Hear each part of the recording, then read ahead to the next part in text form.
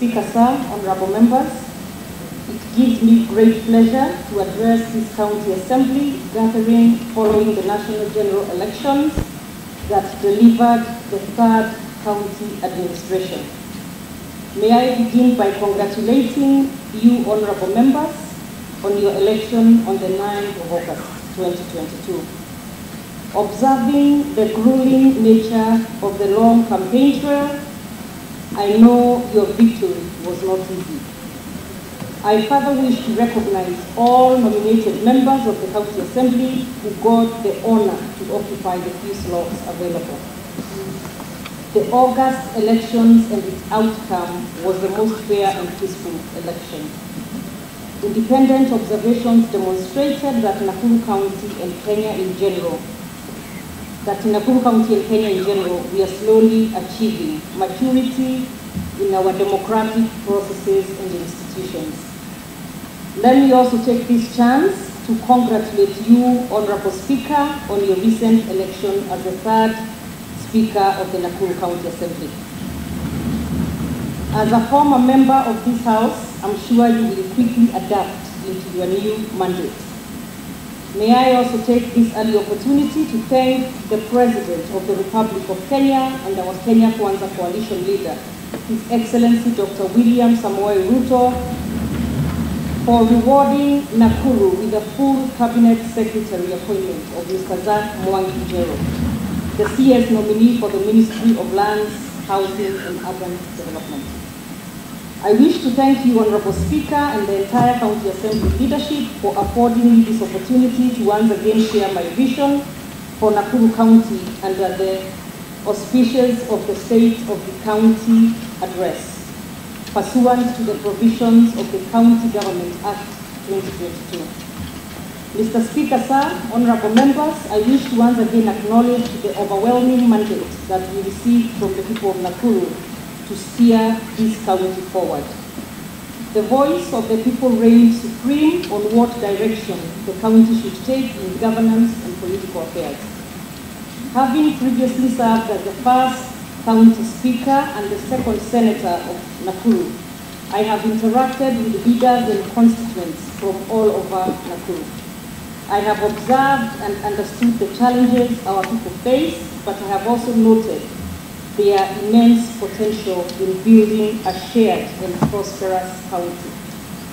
I offered myself to lead Nakuru into the next level because I believe in the abundant prospects of Nakuru and its people. Therefore, in the run-up to the general elections, we shared our political manifesto outlining our agenda for Nakuru.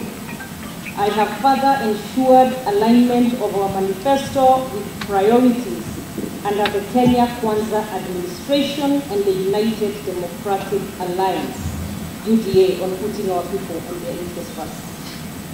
Mr. Speaker, sir, honorable members, Nakuru County is the third most populous county in Kenya, after Nairobi and Kiambu, with a projected population of 2.3 million. The gross county product by Kenya National Bureau of Statistics for the period of 2013 to 2020 has ranked Nakuru among the top 5 contributors to the national economy. Further, the GCP 2021 report has found out that the county economy is among the most diversified and therefore more resilient economies. Our population is expected to continue growing fast and increasingly urbanizing. Within a 5-year period, we now have a city and 3 major municipalities. Mr. Speaker, sir, honorable members, I wish to remind you that while we have received positive assessment from external reports, we are emerging from ravages of COVID-19 pandemic and its severe effects to lives and livelihoods. The county economic recovery has been constrained by the negative effects during a prolonged post-pandemic period. Disruptions in global supply chain, weak performing public sector, inflation, and the high cost of fuel. Our farmers have also recorded poor harvest over the last 2 seasons. As a county government, we have also inherited huge amounts of pending bills. As a result of both internal and external shocks, business has suffered, the cost of living has gone up, and many livelihoods have been lost. Mr. Speaker, sir, and honorable members, therefore, our singular aim in the short-term to medium-term period must without a doubt focus on building back and building back better. Irrespective of our political affiliations, we collectively have the unique opportunity of ensuring that the benefits of devolution reach to all the county residents. Allow me, therefore, to outline my strategic priorities for Nakuru in appreciation of the foregoing situation and the functional responsibilities of county government. In the integrated medium-term period, that is between 2023 and 2027, I look forward to an inclusive leadership and socio-economic empowerment for all. To begin with health sector, I envisage quality healthcare for all. Health is one of the fully devolved services and further consumes the highest proportion of the county budget. The county is burdened with the challenge of preventable diseases, chronic ailments, and access to affordable healthcare services. The COVID-19 disease and post-pandemic effects exposed the soft underbelly in this sector. In order to achieve access to quality and affordable healthcare for all county residents, my administration will focus on priorities based on the main pillars in the health sector. These priorities will address the following gaps. 1, reforming health sector policies to address existing gaps in staff recruitment, placement, training, promotion, and terms of employment.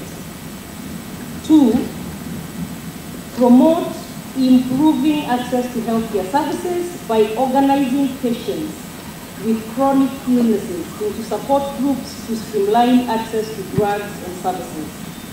Establishing dedicated youth-friendly centers and palliative care units in all our sub-county hospitals. Establishing ambulance management system and reforming county community health services. C, in order to promote sustainable financing for healthcare, I shall prioritize governance, transparency, and accountability concerns in the management of Hospital Facility Improvement Fund, the FIF. In addition, I shall lead collaborations with the national government to ensure access to NHIF cover. D, in order to ensure the adequate health products and technology, I shall ensure deliberate budget allocation for the procurement of drugs and essential medical supplies. I shall further ensure deployment of a robust ICT system to manage drugs, essential medical supplies, and patients in health facilities. E, to increase further access to healthcare services, my administration shall prioritize completion, equipping, and operationalization of ongoing and stalled health infrastructure projects, upgrading all sub-county hospitals into functional level 4 status, expansion of the existing dispensaries and health centers to offer a comprehensive and standardized package of care, and expand services offered at Nakuru level 5 hospital to minimize cases of referral. F, to address health sector leadership and governance constraints, I shall ensure that all hospital boards of management and health facilities management committees are constituted from within local communities served to promote participation and ownership in decision making. Finally, in healthcare, observing the huge burden for healthcare financing, I intend to promote and strengthen partnerships and collaboration with relevant stakeholders in the sector to leverage on opportunities for external resource, to bridge current budgetary gaps, while also ensuring accountability and transparent utilization of such resources. Mr. Speaker, sir, honorable members, the contribution of the agriculture sector to the county economy cannot be overstated. However, the sector has continued to suffer from high cost of farm inputs, declining yields, climate change, and its effects and fluctuations in market prices. My administration has, among others, prioritized achieving food security and agro-processing through the following interventions. 1, enhancing access to affordable farm inputs and subsidized services, effective and efficient agricultural extension services to promote productivity. B, implementing quality control through standardized packaging of local agricultural products and ensuring access to certified seeds and improved livestock breeds. C, promote agribusiness through policy guidance in contract farming to guarantee minimum returns. D, promote diversification crop and livestock, including pyrethrum and avocados, to reduce vulnerabilities associated with the traditional crops. And E, establishing partnerships to operationalize the Egerton Agri-City Park to enhance agro-processing. Mr. Speaker, sir, and honorable members, Kenya Vision 2030 has identified physical infrastructure as a foundation for national transformation. An effective and efficient physical infrastructure is the hallmark of a competitive economy. In order to facilitate the competitiveness of the county economy and transform Nakuru, my administration intends to focus on the following. A, develop and operationalize a robust integrated county transport infrastructure master plan, covering road and transport connectivity. Construct modern matatu terminals in the city and all urban areas with supportive infrastructure for SMEs, MSEs, and formulate and implement policy to promote utilization of local content in county infrastructure development and maintenance. Undertake routine maintenance of at least 2,000 kilometers of access roads across the county. Identify at least 200 kilometers of road network for upgrading to bitumen standards in collaboration with the national government and development partners. Expand county street lighting program and transition to solar powered street lighting. Mr. Speaker, sir, honorable members, given the devolved function of early childhood development and education, the ECDs, the county government has a unique opportunity of guaranteeing a good start and foundation for basic education. My administration is committed to achieving access to quality and affordable ECDs and vocational training for all. I look forward to achieving this noble goal through executing the following. Implementing a school feeding program in ECDs to improve nutrition and increase enrollment and retention. B, employing adequate and well-trained ECD teachers to reduce the teacher-pupil ratio. C, undertaking continuous in-service capacity development of ECD teachers and program officers. D, expanding and equipping ECD classrooms with enhanced digital capabilities and providing adequate instructional materials. And E, collaboration with national education stakeholders to improve transition rates at all levels. On the other hand, my administration will prioritize youth training by focusing on skills development in our vocational training centers. On this agenda, I intend to do the following. Acquire modern equipment and tools for vocational training centers through partnerships with industry players and other external partners. Establishing digital innovation hubs and community libraries at the sub-county level. Progressively establish vocational centers of excellence in each sub-county. promote partnerships with universities and industry for incubation and commercialization of youth innovations.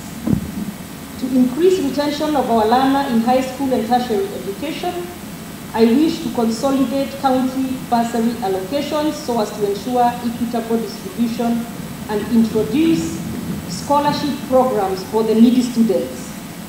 On these, honorable members, I wish to mention that the next disbursement may be delayed due to current reconstitution of bursary committees. Mr. Speaker, sir, honorable members, a good government is recognized based on how well it protects its weakest members of the society. My administration will prioritize provision of social safety nets to reduce vulnerabilities of our special interest groups, including the elderly, persons with disability, women and youth. And to attain the objective of social protection, I look forward to implementing the following. Formulate, approve, and implement a county gender policy. Establish and operationalize gender-based violence rescue and rehabilitation centers in collaboration with relevant stakeholders. Facilitate faster registration of PWDs and increase efficiency in implementation of county PWD funds. Streamline access to government procurement opportunities, AGCO, to ensure meaningful benefits to the intended target groups. And partner with sectoral stakeholders in community social mobilization, sensitization, and access to affordable credit for organized groups. Mr. Speaker, sir, honorable members, as aforementioned in my statement above, the county economy contributes to a significant proportion of the national economy. To promote our competitiveness and in building a more diversified economy, the county government will require to take deliberate steps to reduce the cost of doing business and therefore position Nakuru as an important destination for local and foreign investment. In order to achieve this goal, I look forward to promoting the following. Reform the county government tax regime through harmonization of fees and charges and elimination of other non-tariff barriers to trade. Partner with interested and eligible financial institutions to operationalize the county enterprise fund and the cooperative fund to facilitate access to affordable capital by MSMEs and SMEs. Leverage on abundant county energy potential to establish proposed industrial park in collaboration with responsible national government departments. Modernize and expand county market infrastructure. Offer policy guidance towards value addition in livestock, fisheries, and agriculture products by the private sector. Mobilize group savings for capital investment through the cooperative movement. Market and promote brand Nakuru. Mr. Speaker, sir, honorable members, as you are aware, Nakuru is ranked as a water-scarce county. Our county also lies in ecological sensitive regions with important wetlands. My administration will focus on achieving clean and safe water supply systems and sustainable environmental conservation. To achieve this initiative, I look forward to undertaking the following. Expeditiously follow up with responsible state departments to ensure completion of the flagship Itare water dam. Collaborate with neighboring Baringo County to expand water reticulation with Chamasusu Dam in Rongai and Nakuru West sub-counties. Mobilize necessary capital to construct Malewa Dam to increase supply of clean and safe water to Naivasha and Gilgil sub-counties. Complete and sustain solarization of county borehole projects. Collaborate with the national government and responsible state departments to allow for sustainable exploitation of forest resource to alleviate current vulnerabilities in our timber industry and related sectors. Coordinate sustainable solid and liquid waste management systems in all urban areas. Promote adaptation, mitigation to climate change, access to to clean energy sources and transition to green economy options. Observing the finite nature of land resource, we are called upon to effectively and efficiently utilize this scarce resource. Land-based revenue contributes close to half of our county-owned source revenue. I'm aware that this House has previously adopted the County Spatial Plan, CSP 2014-2024, and the Integrated Strategic Urban Development Plans for Nakuru and Naivasha municipality. In the next integrated plan period, my administration will prioritize the following: digitalize county land records, submission and approval of building plans through proposed land information management system, implement the county spatial plan to further ensure proper coordination and sustainable land use planning, promote alternative dispute resolution, ADR mechanisms in resolution of land disputes, develop a county policy and master plan on affordable housing, leveraging on county-owned land, develop and implement city, municipalities regeneration plans, prioritize proper physical planning for selected towns and urban centers, engage national government on finalization of county titling program and to resolution of land caveats imposed in sections of Joro, Molo, Kuresoi South sub-counties. Mr. Speaker, sir, honorable members, the young population constitutes the most active and highest proportion of the county labor force. Unfortunately, most of them have remained underemployed. To mainstream youth agenda for Nakuru and create opportunities for our young men and women, I intend to focus on the following: enhance skills development in our vocational training centers and other training institutions to promote youth employability. Enhance the county youth internship program to provide necessary linkage between academia and need of industrial environment. Formulate and implement a youth policy on short-term youth volunteership programs. Document available county skill sets, provide linkage with the job market locally and abroad. Create a sports and arts fund for managing and nurturing county sports, sports talents, arts, culture, and recreation. Fast track the completion of Afraha Stadium, Keringet Sports Academy, and other existing sports stadia. Invest in ICT infrastructure to leverage on the available opportunities in Ajira, digital, and other online job opportunities. Mr. Speaker, sir, honorable members, in order to attain the above commitments, the county government will require to address current governance, transparency, and accountability constraints within the county public sector. We must therefore ensure that we have a motivated and productive county public service. Among other public sector reform initiatives, I wish to briefly enumerate a number of cross-cutting issues that will assure expected results in delivery of public good.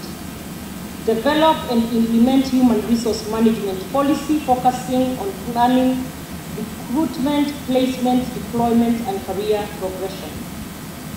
Performance management through a reward sanction-based performance contracting and performance appraisal systems. Devolve county government services to sub-county, ward, and village level where possible in line with the objectives of devolution. Continuous in-service employee training based on needs assessment. Establishing and implementing service charters at all service delivery points. Completing the process of automation in revenue administration across all streams. Automating eligible county government services and provision of public Wi-Fi connectivity in selected public amenities to promote access to e-government services. Mr. Speaker, sir, honorable members, as I conclude, I wish to acknowledge your distinguished role in the achievement of the county government mandate, as well as your commitments to the electorate through legislation, oversight, and representation. To accomplish the above tasks, we must promote prudency in utilization of county public finances, I have taken note of the limited scarce resources in the national transfers and own source revenues in meeting county development goals. I therefore expect to operationalize external resource mobilization departments and work with our development partners to help finance off-balance sheet initiatives. To achieve the above, I shall be initiating several policy and legislative proposals for your consideration and approval. Among other, the County Treasury shall be forwarding the first supplementary budget proposal financial year 2022-2023 to this House in order to align my administration priorities with the county budget appropriation. In due course, the County Executive will forward the Finance Bill to address current constraints in mobilization of local revenues. I also look forward to the finalization of the third County Integrated Development Plan, the CIDP, 2023-2027, to further align our agenda for Nakuru with the county government development planning process.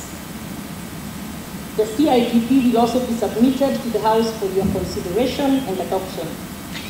In my short stint since my inauguration, I have had meetings with all county government entities and received important briefs on current status of the county government.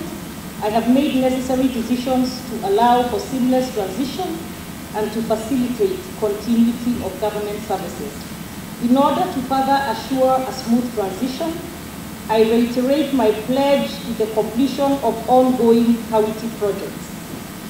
In addition, I wish to confirm the county government commitment in meeting its current financial obligations that may include but not limited to clearance of eligible pending bills and honoring of formally entered contracts with suppliers and contractors, that is the LPOs and the LSOs. In the coming days, I will be announcing nominees of the county executive to facilitate supervision, administration, and delivery of county government services.